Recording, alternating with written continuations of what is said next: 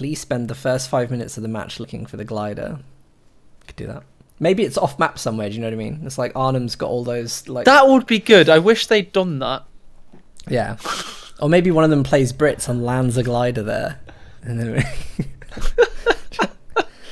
That'd be so good. There it is. There it is. We found the glider. But they literally took the map. And I love Stern Panther. I hope he's listening. He's a very scientific guy. And to him, well, the glider's still lost. It's fine. Originally, it was like, I'm sorry, sir. The glider's been lost. All 5 men died. Now it's like, the glider's lost. Where is the glider? Changing the tone of the Company of Heroes maps one by one. Completely, yeah. Completely. Well, you'll be very pleased to know that Paul is playing Brits, so we may see the glider. Oh, spoilers. For God's sake, I'm not casting anymore. I refuse. You've spoiled it for me. Here we go. Let's observe the match. I'm coming. Wait for me. Oh, Luciano. Well, Dan, we've got a game of Spot the Glider. Apparently, it's off map. I thought it might be off map, you know. I think you should take direct. Have you ever seen like Twitch plays Pokemon? No. Well, that's where Twitch chat commanded Pokemon Red, and like up, down, left, right, A, B, start, and whatever they said happened on screen. Right. I think the Twitch chat should help you find the glider in the preamble, like before the game starts itself. You know. So whatever Twitch chat says, that'll control your camera, and you have to react to it. That would be horrendous. Funny. And also for the people watching YouTube in the future who have no idea what is going on. Part of the game in the countdown time. Oh, in the countdown time. Yeah, that's what I mean. You got 2 minutes. Find the glider. Okay, are we ready? Yeah, I'm ready. Okay, right. Let's go. Come on. No, these are a selection of lovely. Planes are these? No, but it's not here. Chat's saying up. Ragnar Hammerbane says up. I can't go up. I'm already the furthest point that I can. Okay. Is it in the sky? He's up, guys. Left. Lifeless says left. Check left. Left. Like over here. Oh, that'd be west, wouldn't it? I can see some hay bales. It's quite nice. Nothing in the distance. Is it hidden behind this house? No. Down then, Ragnar Hammerbane said. And if he says down, you go down. You'll often grab the back of your head and just say down. Down would be here. No, not seeing it. I'm checking right back here as well. You know. Okay, so finally they're now saying right, I guess, which means west. I can't see shit. There it is. You found it. Where is it? There's the glider. It is on the right side VP. There we go. So the glider does exist. It's still here. It's officially off map in normal camera terms. There we go. God. It does exist. Fair enough. I'll let them off, I guess. 43 seconds to live, boys. As you can see on screen, and girls, there is a 0.45% female viewership in Company Heroes. I am nipping to the loo very quickly, Dan. Yep, that's fine. No worries at all. Sanderi, it makes sense. You know, it just means lost, as in, you know, we lost it. You know, so it's been fallen back to its original intended name. Whilst A is away, by the way, guys, this is going to be our last game. Thank you so much for everybody who has stopped by today. We will have obviously a chat when this game is finished to say goodbye. I'm not going to sign straight off, but just want to say thank you everybody for coming to show support. We have 10 episodes of King of the Hill, so this is going to be every Sunday from 4 PM GMT, and Relic very kindly put forward £400 for this event to help support it. So we are going to be still taking all the donations to make the prize pool big, but we do have that lovely little cash injection from Relic at the start. So big thank you to Relic for helping this progress year on year in size. And without further ado, A, you ready? Yes. All right, it's your turn to intro, by the way. Oh, fantastic.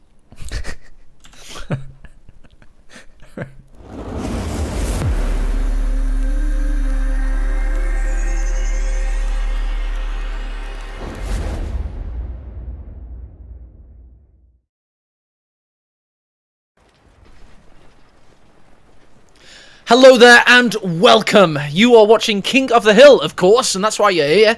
This is the 5th game of the first episode of Series 3. You are in the south, and you're watching KotH Paul. He's playing as the Brits. This is his infantry section, moving its way up the battlefield. He is your reigning king.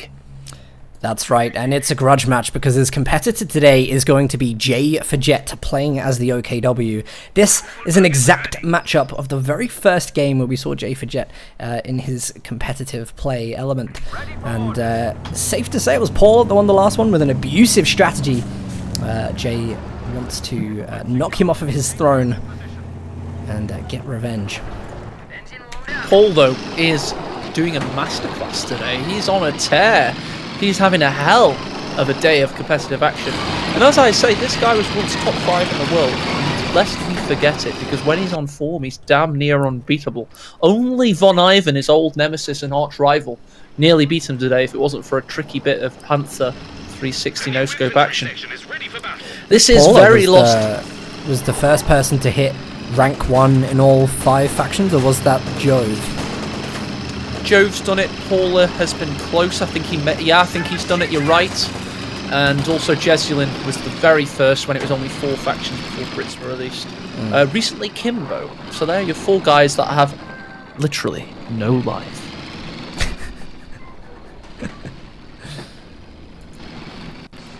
Well, it's Paul building some green cover sandbags to help him hold fuel territory on the right hand side. Universal Carrier, I think at the moment, is pretty much just going to be scouting the locations of Jay in the early game. Jay's obviously gone for the Kubel to do some quick capping, get those resources going. But how is he going to deal with the Universal Carrier in the early game? He's going to deal with it by just trying to outmuscle it with those Sturm Gewehrs. You know, you've called for the STGs. They are the prototype assault rifle that all assault rifles after it were based upon. Or most, at least. I think he's done quite well there. He's going to claim the church, and he's going for some capping on the left-hand side. He needs to be careful with the Universal Carrier coming in and harassing those folks. Sorry, the Sternpine is in negative cover. Universal Carrier here. Going up against the Sternpine, he is constantly harassing their health damage, finally getting rid of one of those 32 manpower models? It's either 30 or 32, it's a lot regardless. And there's going to be more to drop as well. Jay's going to have to get out of there. He cannot suffer this damage. What is he doing? There we go. We've finally got him retreating away. Universal Carrier's going to pursue. Tommy's get some shots in as well. And that wasn't the best start. It wasn't though, but we're seeing these mirrored engagements on both sides. In fact, there's a Tommy squad. It's got a difficult retreat path through the center of the map. And you see J for Jett. He immediately senses this opportunity to get an initial squad wipe. Those Car 98 Mausers get the kill! And Tommy's thoroughly destroyed. Don't worry though, of course, it's only 3.5 minutes in, no trucks deployed, meaning Panzerfausts aren't going to be a thing. So Paul's just reversing around, trying to get that front gunner facing. But he might get destroyed thanks to small arms fire here, so he's going to run away. Look at that health bar drop! J for Jett! Nearly gets the kill. Is he going to try and get it now? You're going to run after him. He has One to. more salvo. He's got to. As the Universal Carrier goes past the archway, surely. Mind you, Jay, I think he's maybe getting a bit distracted by this. Yes, he may suffer manpower casualties by being distracted, but Jay's a very different kind of player. I've played Jay before twice, actually, and I've played a lot of top-level players and lost, of course, but Jay was the most frustrating to play. He's got such a tricky style. And he plays in different ways. He's got his own style that he's built up over time. As have a lot of NA players. We just saw Jaeger light infantry pop there, so scavenge doctrine for Paul. Paul, I think he's definitely flexing his muscles today. We've seen him come out with a variety of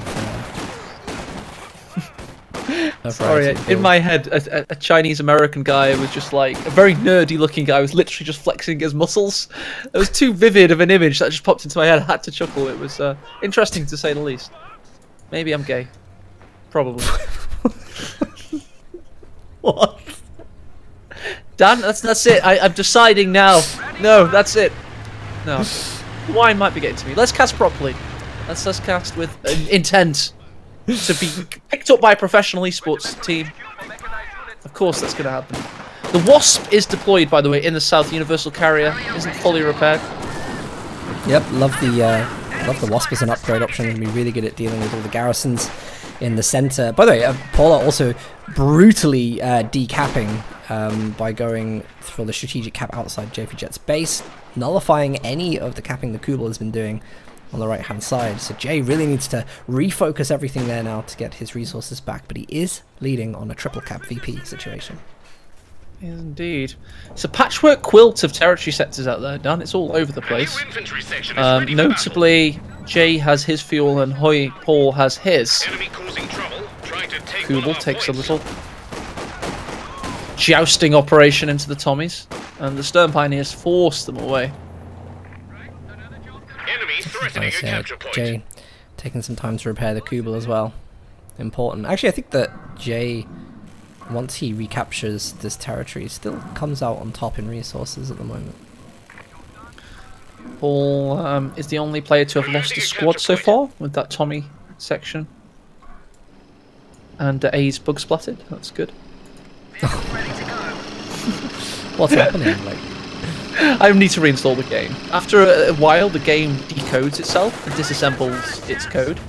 It's fantastic, really. Alright, well, whilst A's reloading back in, we'll check out the action. There's a retreat here on the Tommy squad, which is going to be pretty safe. I think Kubel's not going to do any damage whilst chasing. 2 Volks Grenadiers pushing the Tommies out of the center, and really want to see the Wasp action from Paul. He's got to get that flame damage on. He needs to be careful though, because there is an SWS up for Jett now. Mechanized Regiment was the choice, and he has got Fausts available to Faust that will... Sorry, it's repaired now. He's got Faust available to catch the Wasp off guard. Dan, you're leaving an anchor for me to jump in, but I'm not in the game. It's just your natural disposition now. You're like, I'll finish my sentence with a functionary clause allowing A to jump in. I was like... This is a bait if I've ever seen it. Jett pulls back a little bit to bait the Wasp in, and Paula now for that is going to take another Faust. This is well planned by Jay. He's going to get... It's abandoned, of all things. Don't see that option. Don't see that ever on the Wasp, I think. First time, I think. Jay loses a squad of Volks Grenadiers. The Tommies just pick off the models so fast. On the right-hand side as well, Engineers clearing up a Stern Pioneer squad. Late retreats by Jay. I think he's trying to run Jaeger infantry in to deal damage to the UC. And he does manage to get it, so it won't be recrewed.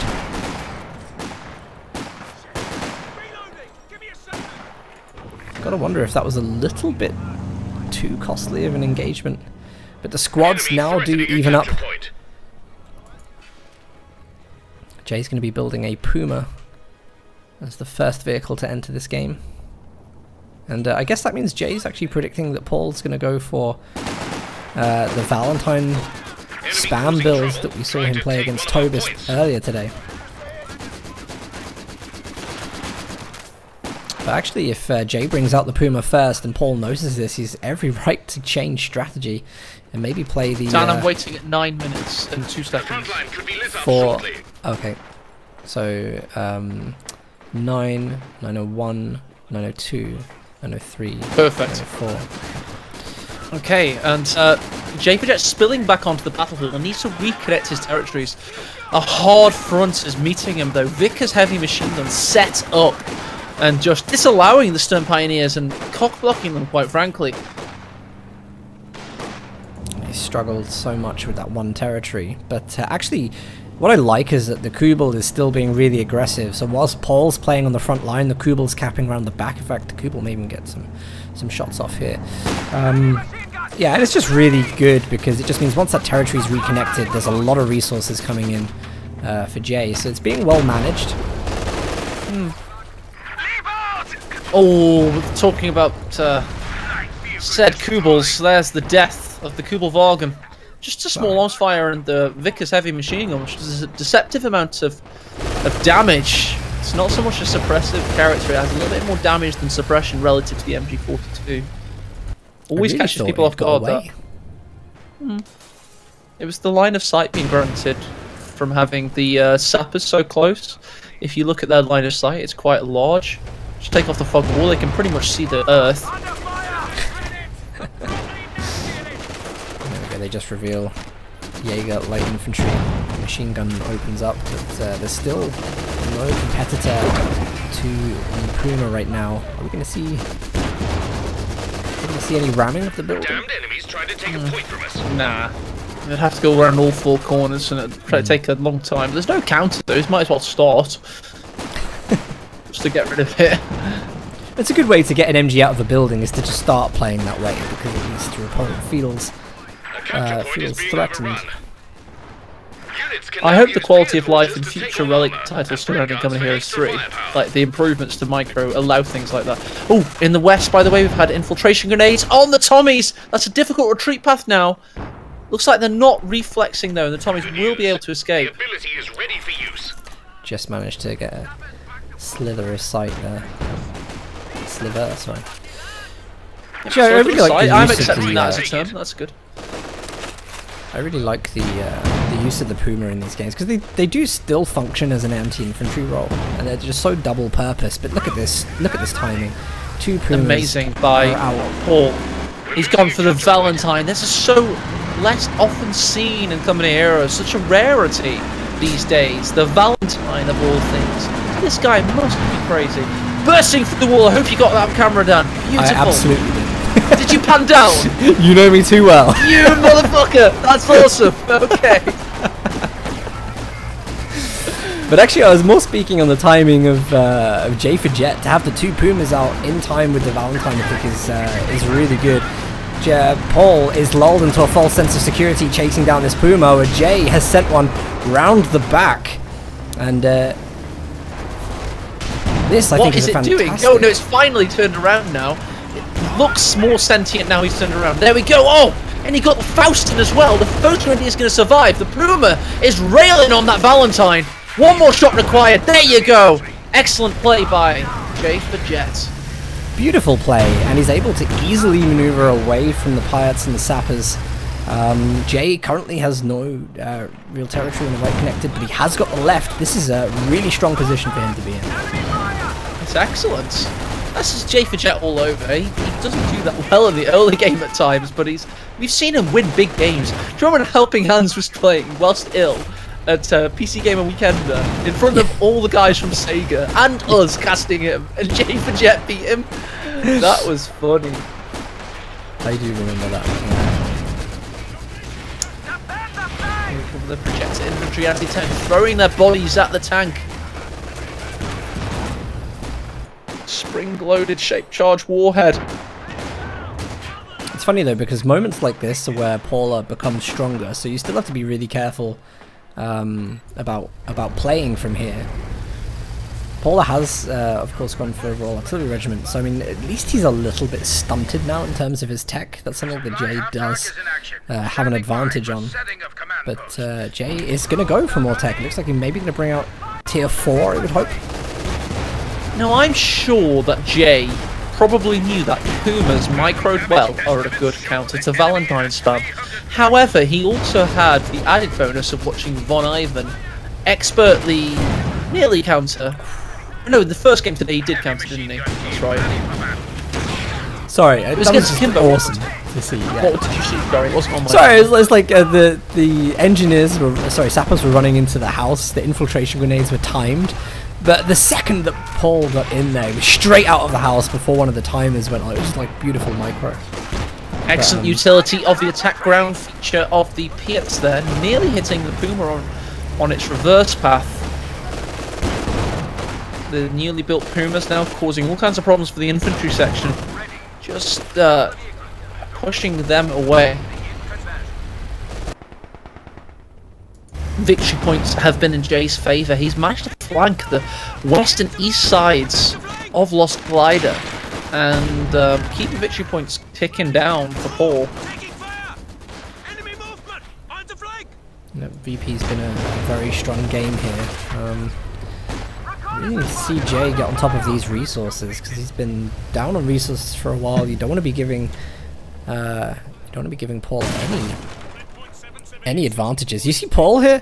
He's using the demolition ability from the sappers to clear the hedgerows so that his MG in the church has a much better line of sight. That is really good attention to detail with the Brits.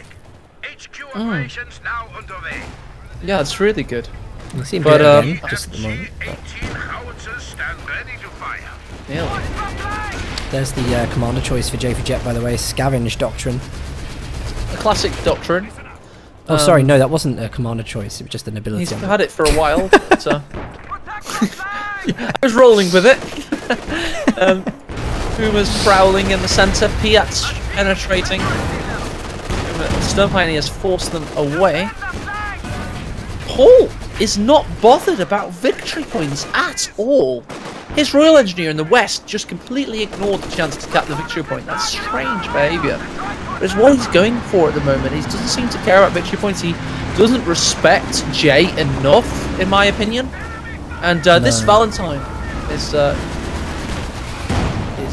to dominate the centre for the time being. But it's a matter of respect, isn't it, Dan? Paul clearly doesn't respect Jett enough. No. I mean, I can see what he's trying to do. I think, actually, the Valentine, is it on a scout mode at the moment? No. I'm a little intrigued as to what he's going to be doing with that. But Paul does have the counter to the Pumas, I feel. He's got 2 squads of Piats. He's got the Valentine. Like, he could easily close both Pumas down. He just needs to get more control of the map, which I think we're seeing him do that now. Certainly are. Paul, after completely neglecting to cap victory points for a while, now spanning out a little bit. His Valentine's chilling in the centre. I thought that was going to be a cool angle, but nope. What were you going to capture there? The MG in the church. Oh, I try for them all the time. It's always in the tower, though. If you go to the tower, you can see it. But then he's like out of the hole, isn't he? What the hell? That's terrible. What the hell's going on there? Get in, you crazy bastards! You're gonna fall if you're not careful. He can't even see where he's shooting. That's why he's had to get out the window. God, he's a big guy, isn't he? Bloody hell. He can't even fit in the church bell tower. Big Jeff of that Vickers machine gun team. What a unit. 2 Valentines there, I think Paul's been given enough time to start bringing counters out onto the field. Those Pumas need to be careful, because if they do go down, 2 Valentines will be very difficult for Jay to deal with in his current build. He's only really got infantry. So Puma game is very fragile. Oh, here we go. The sappers are suppressed. Pumas jump into action. There's 1 sapper squad remaining. We've had an aimed shot on one of the Valentines. Sappers are just enough of a deterrent to keep the Pumas at bay, though. Good work there. The great positioning from Jay is that he's got the MG34 covering all the area where the Pumas are playing. So it's a really good way for him to suppress any AT that comes into the area. So very good game sense and positioning from Jay.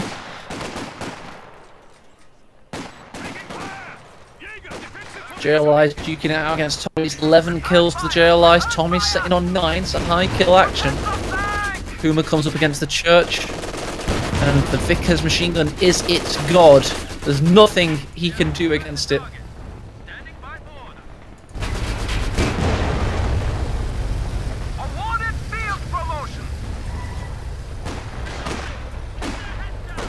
Oh, we're starting to see those mines go down.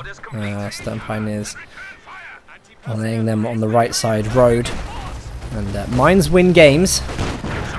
We've known this for years, so Jay laying down the potential game win decisions. We certainly saw it earlier today with Von Ivan versus Paul. Paul wiped an entire Von Ivan squad at the very last moment in a victory point battle. Very important. MG in the house, 2 Valentines going up against it, and they're not asking for it for a date. They're looking to hurt it. Something else rhymed with it. I couldn't say it. Those are filtering reasons. Dan, do I have to fully filter? Please tell me my levels. This is Anniversary Classic. I want to be unfiltered. You can't censor me forever. No, there are esports contractors waiting and sponsors, of course, and we are going to be, of course, bought up for $1 million contract for King of the Hill Season 4. So we must always act like it, Dan, or it'll never happen. Well, actually, think about it this way. Since ESL, I think we've done a damn good attempt at putting on as professional events as we can. And look where it's gone to, do you know what I mean? It has gone places. The competitive scene is growing and growing still. It's been epic, yeah. It really has. And certainly the Valentines are feeling it right now. They want to get into this competitive action, destroy the rear Puma, frontal Puma, those still got a full bill of health. And he's thwarting their advance, keeping them at bay. KotH, it must be said, has a triple cap right now. He's only lost 35 victory points in this game. And Paul is delving deeper and deeper on down. He's below the halfway mark. I'm really wondering, like, Jay went for the battle group attack, clearly for his Volksgrenadier healing. In fact, now he's going for another SWS. But I'm thinking, what's he going to bring out of their SWS? Are we going to see a King Tiger? Do you think he'll have the option for it, or do you think he'll be better suited to a Panther? It's possible. It's possible. We'll have to wait and see. Jay is the master of surprise. He never goes for what you expect him to. Oh, this is nice. Pumas, I think, have found a lone Valentine. He's backed into a corner though. That wasn't a channel. He couldn't go there. It looked like it was a road, but it wasn't. It led to the off map. However, he's getting away seemingly. No, there we go. Main gun destroyed and taken out by the Pumas.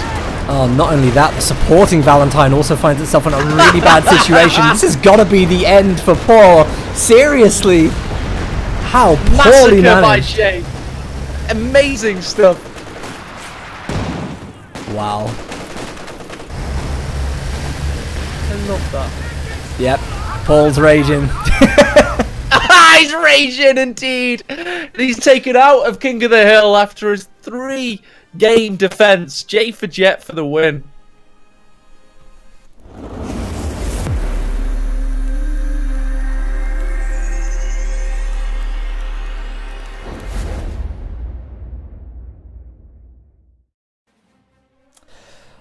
Well, ladies and gentlemen, we do finish today's episodes with King Jay, the first, I think, actually, this is like, of the series. But we've had Von Ivan as king, we've had Paula as king. It's already 3 kings in the first episode. Are we going to see Jay get on a winning streak next week? You're always smelling King of the Hill. He's not good at traditional, like, super competitive situation tournaments. But yeah, he's excellent. Excellent. By the way, I can see BK mod test, Dan, in chat. He's just typed information. Can I vouch for him? Can I say that he was one of the best KotH 1 players for the past, like, 7 years and he never played KotH 2? Yeah, I bet you he'd do well in this format. He's got great micro. If you put him in a KotH 2 battle best of 1, I think he'd do well. All I'm saying is if he signs up, I'll vouch for him. I think that'd be cool. Yeah, well, I mean, if you're eligible to play top 50, like, anybody should sign up, because at the end of the day, this is a lot of fun. There's chances to win money, yes, but it's a nice, fun, hardcore event for 1v1 players. And fun and hardcore, my favorite. I'm enjoying it's like when I'm having fun doing like Microsoft Excel. Fun Excel, fun hardcore. I love it. Good stuff. But everybody, I mean, thanks so much for a fantastic first episode. We couldn't do it without you viewers. You are what drives this, our passion as hobbyist casters. We love it because you love it. So thanks for coming out today. 629 strong, but we've had 700 viewers at one point today, so it's all good stuff. Absolutely, yeah. And guys, it's going to be every Sunday for the next 10 weeks, well, the next 9 weeks now. So make sure you make this your regular weekend ending, or morning if you're in the US and so on. But thank you everybody for subscriptions. Thanks for turning up and watching. Thank you for just supporting. The event does run on donations, so we're hoping to bring in more so we can up the prize pool. Relic has very kindly started things off with a £400 donation to the event. But obviously the prizes will get bigger as we take more in. So it's been awesome to see everyone. Thanks for stopping by. And also, 80 aren't we thinking of doing the best 2 players of the entire series face off in episode 10? Is that right?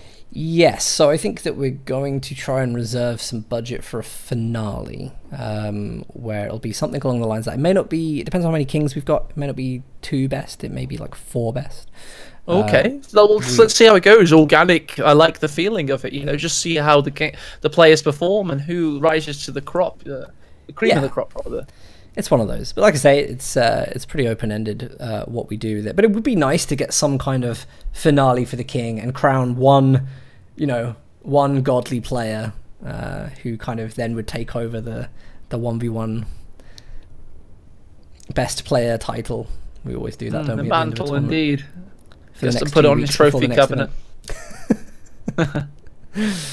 But okay, cool. Well, I think we're okay to tie it off. If you guys wait around for 5 minutes, I'll be sending a host over to one of my guild members who I think is playing Sid Meier's Civilization.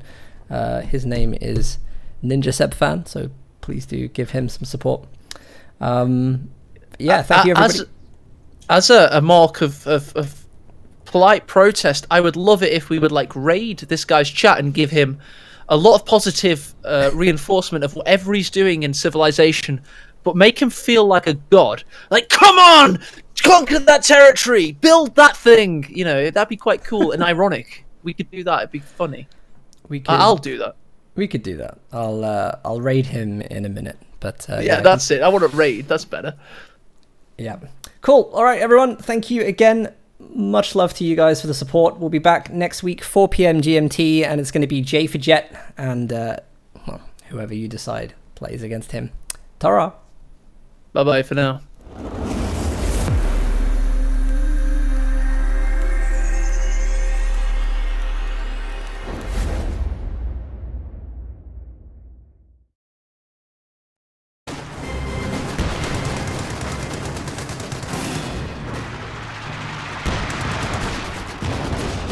New machine gun crew ready and waiting.